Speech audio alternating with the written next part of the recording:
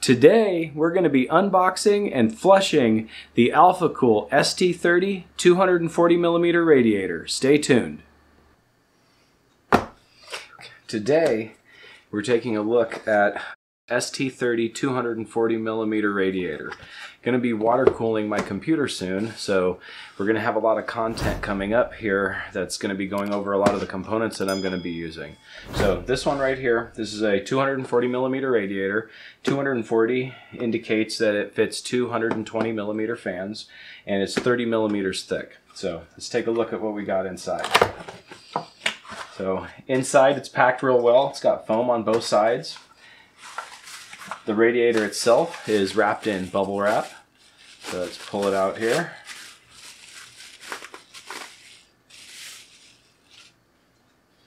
All right, and there we go. We have a radiator. One of the features I really like about this radiator that I noticed right away is underneath all the screw holes, it actually has a little plate to stop you from long screwing the radiator, where you actually screw in a screw that's longer than you need, and it actually goes into the fins. Well, this one actually has a little plate there to block it, so that can't happen. Other than that, it's a really nice high quality radiator. Really like it, and today I'm going to show you how to clean this radiator out. So let's go through what else we have in the box, and then we'll get to cleaning the radiator. So we have a little accessory pack that comes in here. So if we look in here, the accessories that it comes with are, we have a little bag here with a bunch of 5mm screws and an Allen wrench. Then we have 2 bags of 30mm screws and 2 bags of 35mm screws. And then we have a bag of spare parts. It looks like we've got 2 35mm, 2 5mm, and 2 30mm. So just in case you drop a screw under your table, then you have some extras. Lastly, in the box, we have some paperwork here. We have, it looks like, instructions. So this right here shows you which screws to use in which conditions. That about does it for the unboxing. Let's get to cleaning the radiator out. There's a few things you're going to need to get started. So the first thing is going to be, you're going to need yourself a glass measuring cup. Make sure you use a glass one and not a plastic one, because we're going to be using this in the microwave. So the next thing we're going to need is some distilled water. Make sure you use distilled water. You don't want to use regular tap water inside of your radiator. And then we're going to use some distilled vinegar. And we're not going to use a lot of this, just a little bit, but it's acidic and it'll help us clean up loosen up all the particles that are left over inside of the radiator.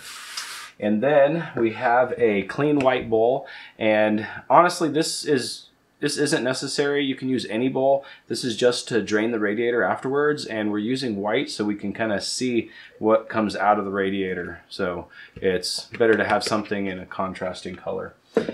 Then you're going to need some G1/4 O-ring caps so you can plug the radiator off, because we're going to need to shake it around and we don't want water splashing everywhere. And then you're going to need yourself a funnel. I got these at the local hardware store, but I would try to find something like this. These are perfect. They fit inside the radiator and they're really small. So I got a couple different sizes here, so I didn't know for sure which one I was going to use. So I got them both here, and we'll decide once we start pouring water into the radiator which one we're going to use. So alright, so the first thing that we need to do is we need to fill this measuring cup up about halfway. We're going to go to roughly 1 cup to 1 1/3, depending on what size you use. This is a 2-cup measuring cup, so I'm going to fill it up about halfway. And then we're going to put it in the microwave for 2 minutes. After we've heated it up, then we're going to add just a little bit of distilled vinegar, and we're going to pour that into the radiator. So now, let's go and fill this up real quick.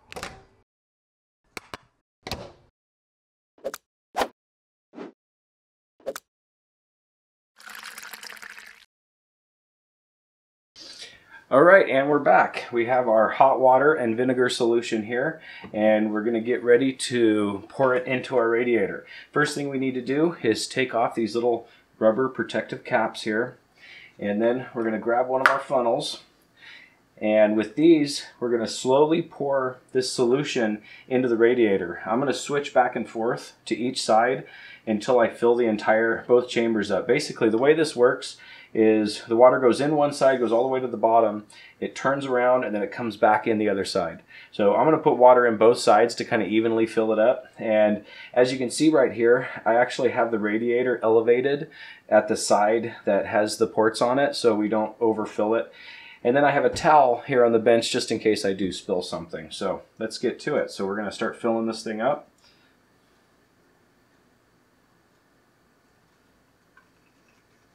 So we want to go really slow here because we really don't want to overfill it and make a mess.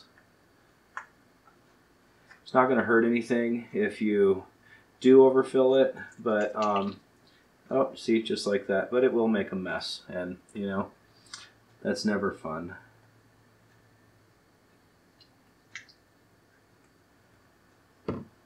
All right, and that's it. It doesn't take much to fill these radiators up. So what I'm going to do here is I'm going to get my caps now, and I'm going to cap this thing off here. And make sure you tighten these things down so they don't leak.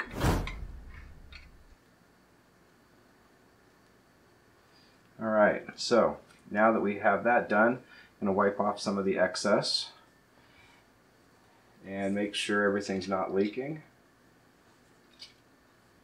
All right, we're good.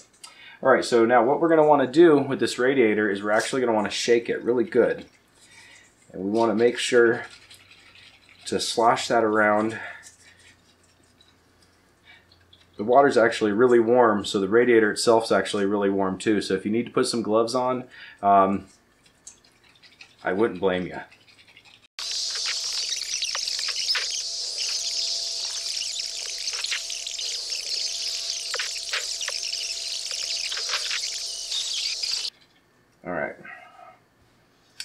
All right, now that we've shaken it really good, what we're going to do is we're going to let this thing sit for about 10 minutes.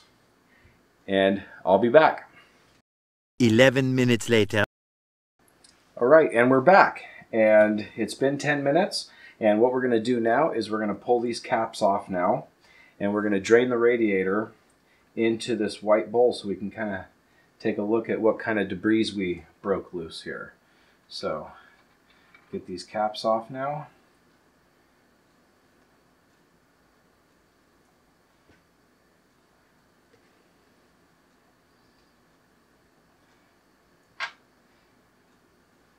And with the caps off, we want to be real careful not to dump this thing anywhere but the bowl. So what we're going to do is we're just going to dump it out here.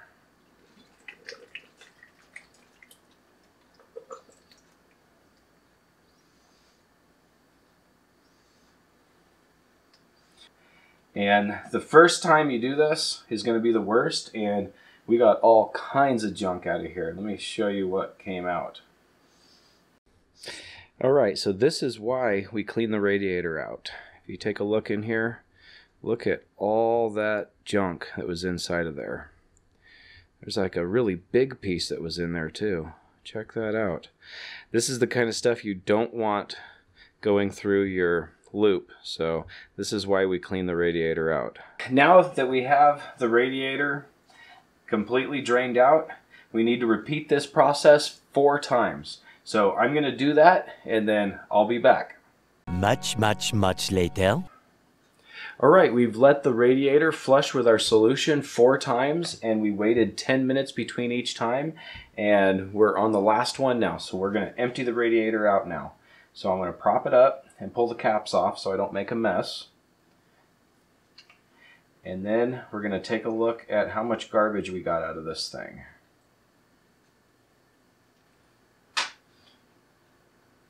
Alright, I've been collecting all of the solution each time in this bucket, so we'll be able to see everything that we pulled out of the radiator.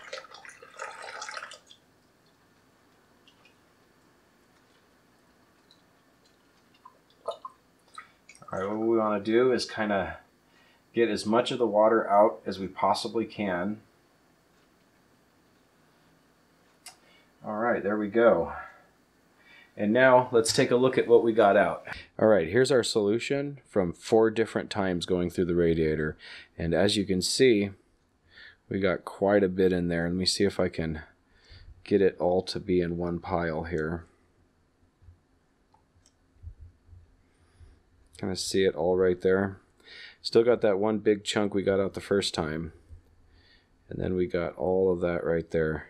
So this is why you want to flush your radiator before you install it, because otherwise all of this debris would actually have gone through your entire loop and into your water block and everything else.